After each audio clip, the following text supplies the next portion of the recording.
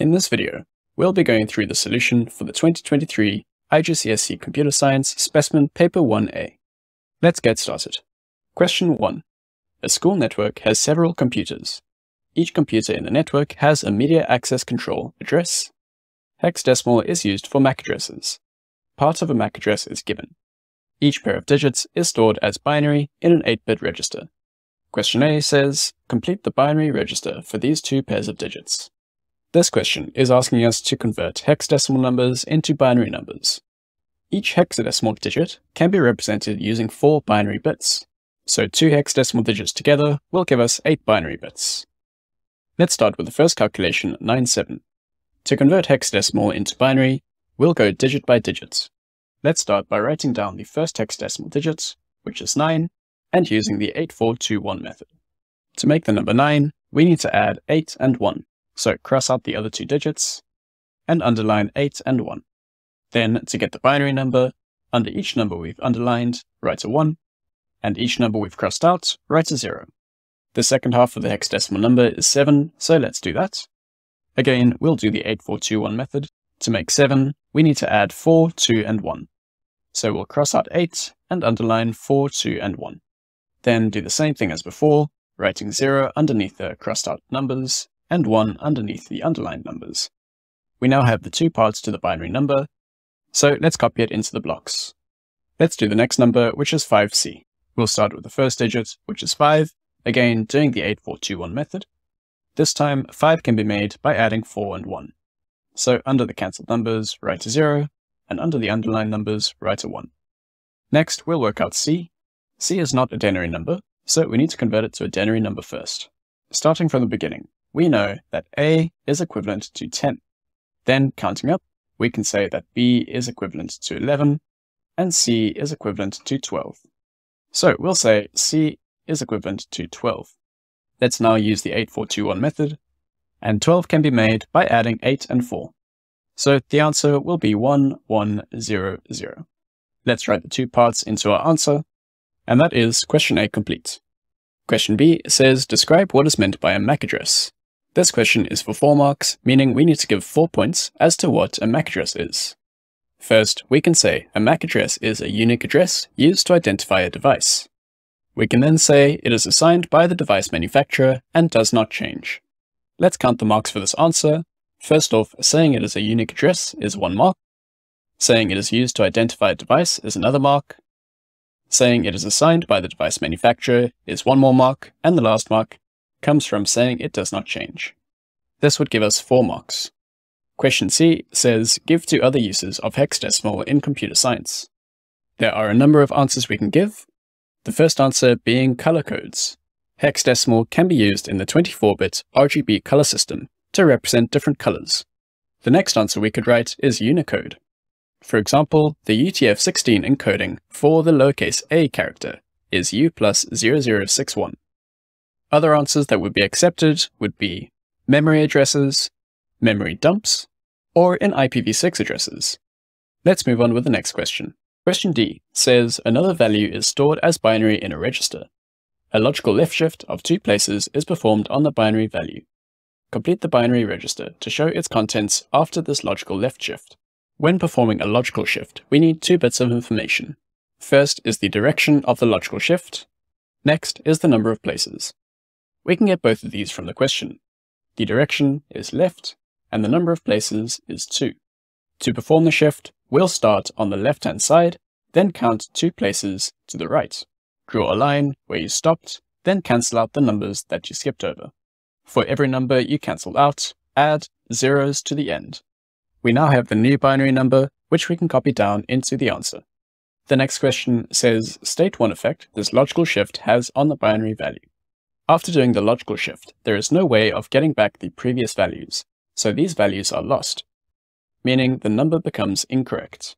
So we can say that the value becomes incorrect as the left 2 bits are lost. Question E says, negative denary numbers can also be represented as binary using 2's complement.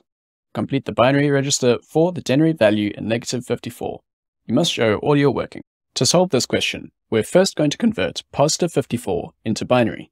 We can do this using the division by 2 method, where we start with the original number and divide it by 2. We write down the answer, then write the remainder of the division. Then we copy the results and repeat the same process. Again, dividing this number by 2 and taking the remainder. Let's repeat again. This time the answer is 6 with a remainder of 1. We'll keep repeating until we get a result of 0. In this case, the answer is 3 with a remainder of 0. 3 divided by 2 gives us 1, remainder 1. And finally, 1 divided by 2 gives us an answer of 0 with a remainder of 1. The binary number will then be the remainders, reading from bottom to top. So first copy the 1, then this one, then the 0, then the 1, 1, and 0. Notice in the register, they give us 8 bits to fill in the answer. This means we need to make an 8-bit number from this 6-bit number. The way that we can do this is by adding 2 zeros to the beginning. This doesn't change the number. This now represents positive 54, so we need to convert it into a negative number. To convert this positive binary number into negative, we'll follow the method of flipping the bits, then adding 1. To flip the bits of this binary number, for every 0, we'll write a 1, and for every 1, we'll write a 0. So the new number will become 1, 1, 0, 0, 1, 0, 0, 1. The second step is to add 1 to this new binary number. This is now doing simple binary addition, so adding 1 to 1 gives us a 0 with a carry of 1. The next bit, adding 1 and 0, gives us 1. Then we can copy the rest of the binary number down. And this gives us the correct binary number. Let's now copy it into the register. That completes this question. Let's go on to the next one. Question 2 says a company has a website that is stored on a web server. Question A says the website data is broken down into packets to be transmitted to a user. Describe the structure of a data packet. A data packet can be split up into 3 sections: the header, the payload, and the trailer. The header contains many bits of information, but the 3 most important bits are the destination address, the packet number, and the originator's address. Let's go ahead and write an answer for 4 marks that includes all of this information. First, we can say that a packet has a header, which contains the destination address, the packet number, and the originator's address. We can then say the packet also has a payload and a trailer. Question B says the website hosts videos that users can stream. The company uploads new videos to the website. The videos are compressed before they are uploaded to the website. Tick one box to show which statement is a benefit of compressing the videos. Let's go through each of these options to see which is a benefit of compressing a video. Starting with question A, when compressing a video, we do not encrypt the video, since there are no encryption methods involved in compression. For option B, the duration of each video will be reduced is not a valid benefit, since compression does not reduce the length of a video. Option D is also invalid, since compressing a video would lead to less bandwidth being required. This means that option C is the correct option, since a compressed video will take up less storage space on the web server. The next question says, give 2 methods of compression that could be used to compress the videos. There are 2 main compression methods that we know for IGCSE. Those are lossy and lossless compression. Lossy compresses a video by permanently deleting unnecessary bits, whilst a video compressed using lossless can be returned to its original version. Let's move on to the next question. The company uses parallel half-duplex data transmission to transmit the data for the new videos to the web server. Explain why parallel half-duplex data transmission is the most appropriate method. Let's break down what this type of data transmission is. Starting with parallel. Parallel data transmission is where the server and client are connected using multiple wires or multiple pathways. Then multiple bits can be sent at the same time from the server to the clients. This means that large amounts of data can be transferred between the server and the clients, and since we are transferring videos, this is useful, since videos usually have a larger file size. Next, with half-duplex data transmission, this allows two-way communication between the server and the client, meaning that the client can download videos and upload videos. But transmission can only happen one way at a time. So while bits are being sent from the server to the client cannot send bits back to the server. And the same goes the other way. Let's now write the answer for 4 marks. First, we can say that parallel allows the fastest transmission of large amounts of video data. We can then say that data can be uploaded and downloaded, but not at the same time, due to half duplex. Let's count the marks for this question. First, saying that parallel allows the fastest transmission gives us a mark. Then saying that we're using large amounts of video data related to the question, which gives us a mark. Then we can say that data being uploaded and downloaded gives us a mark, but not at the same time, again relating it to half duplex, gives us another mark. This would give us 4 marks total.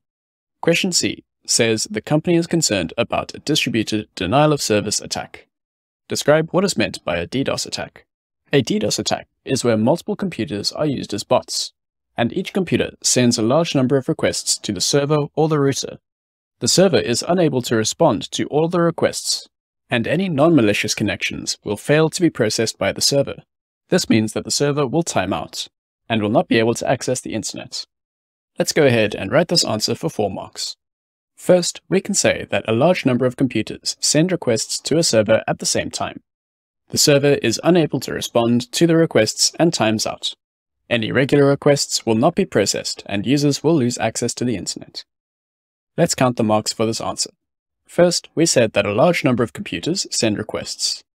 This would give us 1 mark.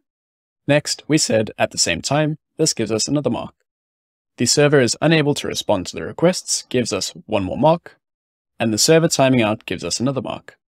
Any regular requests will not be processed, and users losing access to the internet gives us 1 more mark, which is more than the necessary 4 marks. The next question says, suggest one security device that can be used to help prevent a DDoS attack. A firewall is one security device that can be used to help prevent a DDoS attack. You could also say a proxy server for this answer.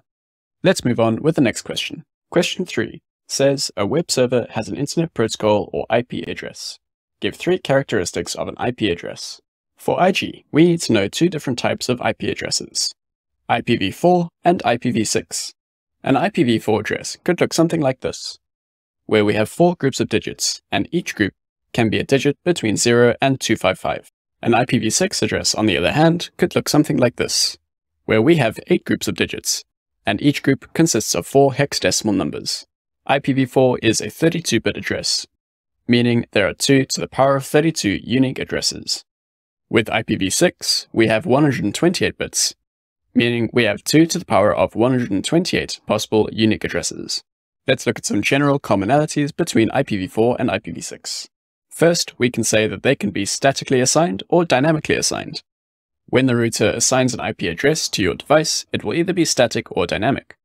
A static address does not change, whereas a dynamic address may be changed by the router. IP addresses can also be public or private.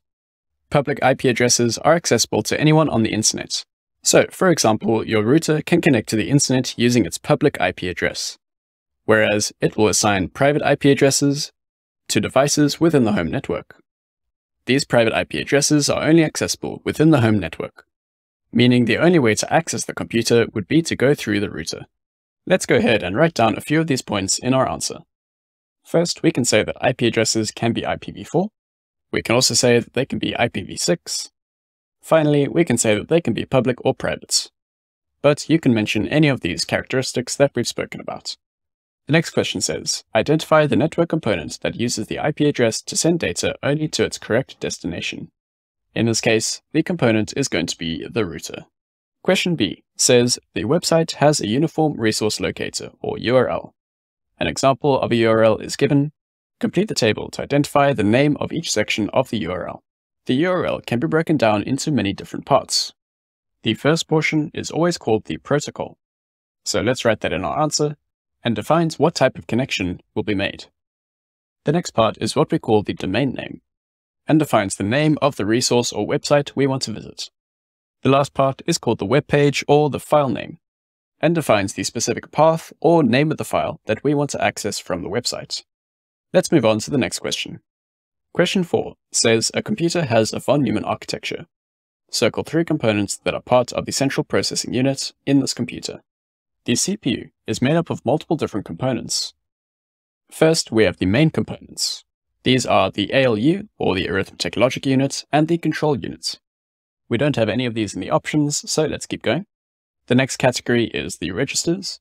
These are the accumulator, program counter, memory address register, memory data register, current instruction register, index register, and so on. In the options, we have the accumulator, so let's circle that. We also have the memory address register, and we also have the program counter. The other components we have in the CPU are the cache, buses, and the clock. Question B says, describe the purpose of a control unit within this computer. The control unit is one of the main components within the CPU, and its primary function is to send control signals that manage the transfer of data and instructions within the CPU. So we can say the control unit sends control signals to components to manage the transfer of data and instructions. The control unit also decodes instructions using a specified instruction set, but since this question is only for 2 marks, we'll leave that out. Question C says the computer has a single core CPU. State one purpose of a core in a CPU. A core in a CPU is what we refer to as a collection of all the components. Modern CPUs have many cores, such that they can process many instructions very quickly. The main purpose of the core is to carry out the fetch-execute cycle in order to process an instruction. So we can say to carry out the fetch-decode-execute cycle and process an instruction. The next question says the computer is upgraded to a dual-core CPU. Explain how the upgrade can affect the performance of the computer. A single-core CPU only has a single set of components, meaning it can only process one instruction at a time. A dual-core CPU has 2 sets of components, meaning it can now process multiple instructions at the same time. This, in turn, would increase the performance. Note that it's important to say that you are increasing the performance with this answer, since the question asks how the upgrade can affect the performance. If you simply said it can process 2 instructions at the same time, you would only get 1 mark. Question D says the computer uses a bootstrap. Tick one box to show the part of a computer of which the bootstrap is an example. The process of bootstrapping is to load a set of instructions that will then in turn load the operating system into the RAM. This usually occurs when we start the computer. For this reason, Bootstrap is an example of firmware. Let's move on to the next question. Question 5 says a programmer uses a high-level language to create a computer program. Identify 2 advantages to the programmer of using a high-level language instead of a low-level language. Let's compare high-level and low-level languages. First, we can say that a high-level language is human-friendly, meaning that it is easier and quicker to read or understand high-level language. The low-level language uses more code lines than high-level to do the same task. The reason is that it is directly manipulating memory and hardware within the computer to execute the task. Next, we can say that a high-level language is portable. This means that it can be run on any machine. Low-level language, on the other hand, is dependent on the specific machine we're writing the program on. This is because individual CPUs have different requirements and different instruction sets. So the way the program interacts with data and the hardware will be different across different machines. The last thing we can say about high-level languages is that it requires a translator to execute. This means the high-level program must be converted into a low-level program for it to be able to run, and the translator usually handles that. Then, with low-level languages, we can say that in general, they have a faster execution than high-level languages, since they don't require a translator. Let's use these comparison points in the answer. In this case, we're looking for 2 advantages of using a high-level language instead of using a low-level. First, we can say that high-level languages are easier to read or understand. Then, we can say that the code is portable. The next question says suggest 1 disadvantage to the programmer of using a high-level language instead of a low-level language. Since low-level programs generally execute faster, we can say that the program may be less efficient. Question B says the programmer uses an integrated development environment when creating the computer program. State what is meant by an IDE. The IDE is software that developers use when creating computer programs. The software allows you to write code, execute the code, debug the code, and provides useful features such as pretty printing, syntax highlighting, and breakpoints. So we can say that it is software that provides programmers functionality to write computer programs. Let's go to the next question. Question 6 says robots are used in a factory to build cars. One characteristic of a robot is its mechanical structure. State 2 other characteristics of a robot. The main purpose of robots is to do manual labor either as efficiently or more efficiently than a human. This means it must have mechanical parts. It must also be programmable. This means a human operator would be able to tell the robot what to do. The robot would require electricity to run, so we can say it has electrical components. Question B says suggest 2 advantages of using robots instead of humans to build cars in the factory. To answer this question, we need to relate it back to the original question, which is that robots are used in the factory to build cars. So our answer should take into account that the robots are building cars.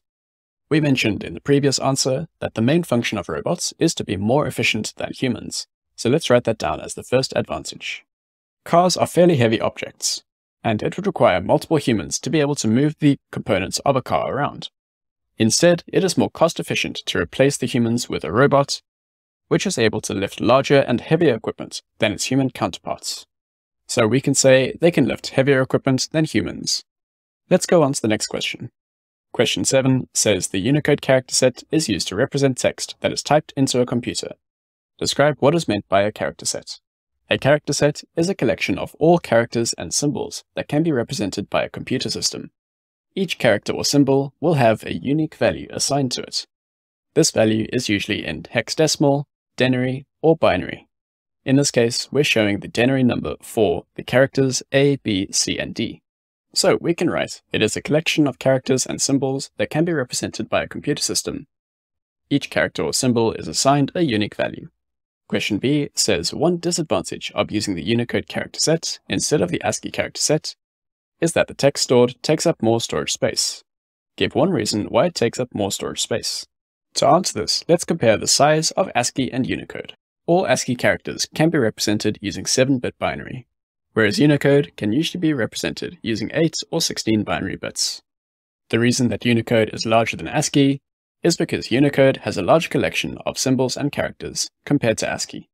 So for the answer, we can simply say each Unicode character is encoded using more bits than an ASCII character. Let's go to the next question. Question 8 says, draw a diagram to represent how virtual memory is created and used.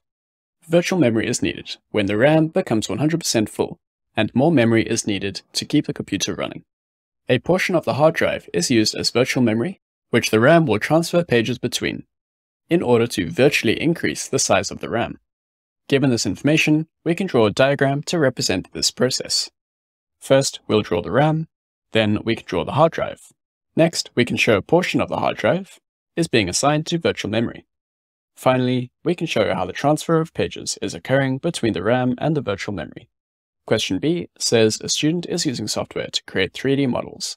This process often requires the use of virtual memory. Explain why virtual memory is needed for this process. We said before that virtual memory is required when the RAM is at 100%.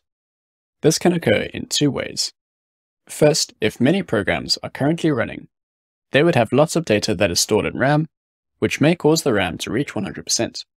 Alternatively, a single program using a large amount of data could also cause the RAM to reach 100%. In this case, we are using software to create 3D models. 3D models take up lots of storage space, and if you are currently working on a 3D model, all the data needs to be loaded into the RAM at the same time. So in this case, it is most likely the second scenario that is occurring. So if the RAM becomes 100% full, we would need virtual memory to prevent the computer from crashing. Let's go ahead and write that for our answer. So for the answer, we can say to increase the RAM capacity and prevent the 3D modeling software from crashing when the RAM is full. It also allows the computer to process the large amount of 3D modeling data. Let's move on to the next question. Question 9 says complete the sentences about symmetric encryption. Use the terms from the list. Some of the terms in the list will not be used. You should only use a term once. The easiest way to solve this type of question is by deductive reasoning. So if you don't know what the answer is for each blank space, try and read the sentence with each word and see if it fits. The process of symmetric encryption is as follows.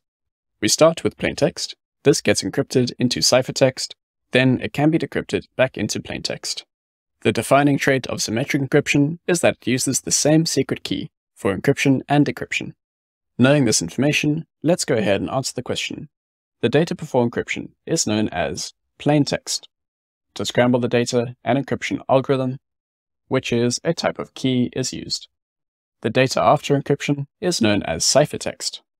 Encryption prevents the data from being understood by a hacker. That is this question complete. Let's go on to the next question. Question 10 says an art gallery uses secure socket layer to provide a secure connection when selling art on its website. Describe the process of SSL and explain how it provides a secure connection. There are two steps to this question.